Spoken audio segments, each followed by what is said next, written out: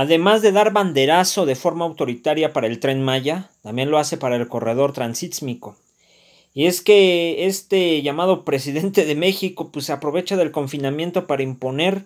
otro corredor. Esto lo indica una organización no gubernamental y creo que lo indican también, compas, absolutamente, ya no voy a decir la palabra creo, absolutamente las comunidades que van a ser afectadas por este corredor que nada más beneficia a los mismos de siempre, que pues ya saben quiénes, ¿no? Los que pues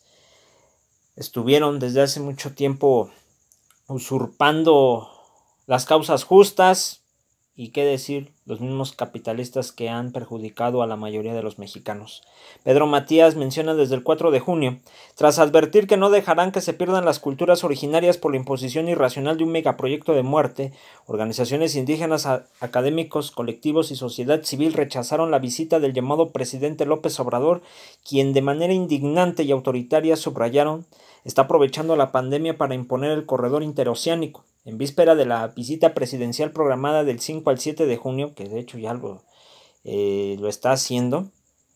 en el sur de Veracruz para dar el banderazo al tren transístmico, más de 100 organizaciones no gubernamentales recalcaron: los pueblos ya decidimos, no al corredor interoceánico. En una carta dirigida al Ejecutivo Federal denunciaron que de manera totalmente indignante y autoritaria, inaceptable en un país democrático, el licenciado López Obrador está aprovechando el confinamiento en casa por la pandemia, que limita nuestros más elementales derechos, como lo es el derecho a la reunión, a la protesta y movilización, para imponer la militarización del país y su propio concepto de proyectos esenciales para la nación, como lo es el megaproyecto del corredor interoceánico, entre otros, que sabemos son esenciales para el gran capital y particularmente para los Estados Unidos, que no se pudo hacer desde Benito Juárez. Ustedes recuerdan ese famoso acuerdo de abrir el istmo de Tehuantepec hacia el Golfo de México, del Pacífico al Golfo de México, pero pues obviamente no sucedió, afortunadamente, pero ya en la actualidad pues lo van a hacer posible gracias a este gobierno o desgobierno simulador. Consideraron que no existen las condiciones legales para dar el banderazo a las obras, porque las nuevas consultas indígenas que se iban a realizar recientemente fueron suspendidas por motivo de confinamiento, y existen amparos promovidos por pobladores mijes, zapotecos e icots del Istmo en contra del corredor interoceánico. La carta, también firmada por artistas, ambientalistas y personalidades de la sociedad civil, calificó la visita presidencial como totalmente inoportuna porque se realiza en el contexto de la pandemia de COVID-19, que asola particularmente al corredor urbano industrial de Coatzacoalcos, Minatitlán y Cozoleacaque. De igual forma, los firmantes repudiaron las obras de modernización de las vías del tren transístmico al no existir condiciones legales para iniciar este proyecto, porque se está violando además el derecho a la libre determinación de los pueblos indígenas afectados, que no fueron debidamente informados para tomar sus propias decisiones. Para reforzar su dicho, mencionaron que la consulta realizada el 31 de marzo del año pasado en Oteapan no cumplió con los estándares del derecho a la consulta estipulados en el convenio 169 de la OIT y del artículo 2 de la Constitución Política de los Estados Unidos Mexicanos, que debe ser previa, informada, de buena fe y en el idioma de cada comunidad antes de iniciar todo proceso de licitación. En sus actas de asamblea, los pueblos indígenas nahuas y popolucas de la región rechazaron el proyecto del ferrocarril del Istmo de Tehuantepec. Sin embargo, en la pretendida consulta invitaron solo algunas autoridades de las comunidades indígenas de la región, sin un previo proceso de información en sus respectivas comunidades, por lo que las autoridades no podían hablar a nombre de sus comunidades, ni siquiera estaban informadas. Además, hubo presencia intimidatoria del ejército dentro y fuera del recinto donde se realizó la supuesta asamblea consultiva. Fíjense nomás. Consideramos que este proyecto del corredor interoceánico, con sus parques industriales, será la destrucción de la gran diversidad de las culturas originarias y afrodescendientes que conviven en la región del Istmo y que representan un verdadero tesoro para los pueblos y para toda la humanidad. Destacaron que el proyecto del corredor interoceánico en la región del Istmo consiste en la ampliación de los puertos de Coatzacoalcos y Salina Cruz, la modernización de las vías del ferrocarril transístmico y la construcción de una supercarretera entre los dos puertos.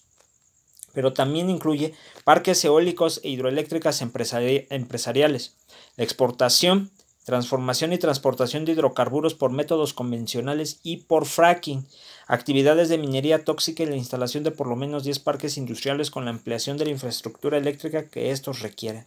Nos preocupa en máximo grado que las actividades mencionadas son altamente contaminantes y requieren millones de litros de agua para poder operar, cuando ya existe un problema de escasez de agua en el corredor urbano industrial en el sur de Veracruz, debido a la contaminación y salinización insuperable de todos los mantos freáticos de la región provocada por la explotación petrolera de décadas, sin olvidar que el río Coatzacoalcos tiene el récord del río más contaminado del país y del mundo, recalcaron.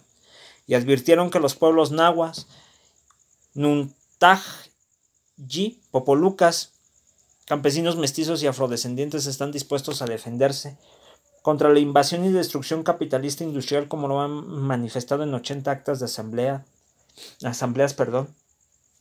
ejidales y comunitarias, las que declaran que no permitirán en sus territorios actividades de exploración de hidrocarburos, de minería, de generación empresarial de electricidad ni de privatización del agua. En tal sentido, hicieron un llamado a López Obrador a realmente poner primero las necesidades de los pueblos y de los más pobres. Sabemos que hay muchas presiones de los más poderosos y de los mafiosos del mundo, y se requiere de voluntad política, se requiere de valor social y de un ejercicio verdaderamente democrático para dejar atrás este modelo neoliberal que destruye la vida, la naturaleza y empobrece más a los pueblos, finalizaron. Yo nada más quiero agregar algo. López Obrador ya lo tenía contemplado desde hace mucho, y creo que él ya firmó el pacto desde antes de que llegara a la presidencia para que lo dejaran llegar, porque esa era su ambición, y él vendió su alma al diablo. Así es el verdadero López Obrador, nacido del PRI, emanado del PRI, y todavía sigue siendo el mismo priista de los años 80. Así que no nos hagamos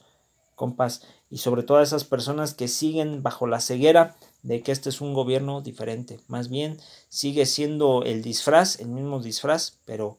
por dentro es el mismo PRI de todos los días. Compas, pues ahí les dejo, estamos al pendiente de las organizaciones. Qué bueno que sigan alzando la voz, que no se queden callados, pero sí se tienen que defender hasta los dientes. Es algo riesgoso, porque ustedes saben que el fuerte armamento que tiene el ejército, y que no lo usa para ayudar al pueblo, sino para pues casi acabar con poblaciones, ¿verdad? Y que ayuda a grupos narcoparamilitares como a Cartel de Jalisco, Zetas, Cartel del Golfo, entre otros que se encuentran en la región, pues les está dando mucho poder. Pero eso les molesta o les incomoda cuando nosotros lo mencionamos. En fin, saludos compas.